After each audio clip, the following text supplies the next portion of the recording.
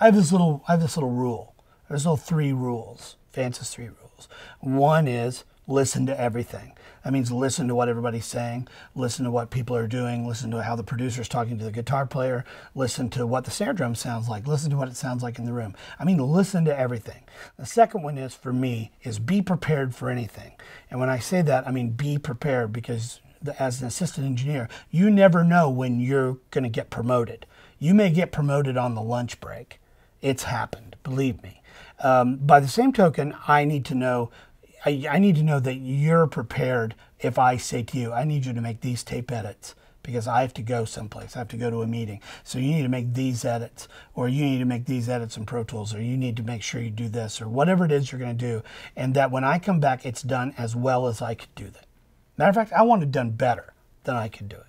So be prepared for anything. And the last one, say nothing. Opinions they're everywhere.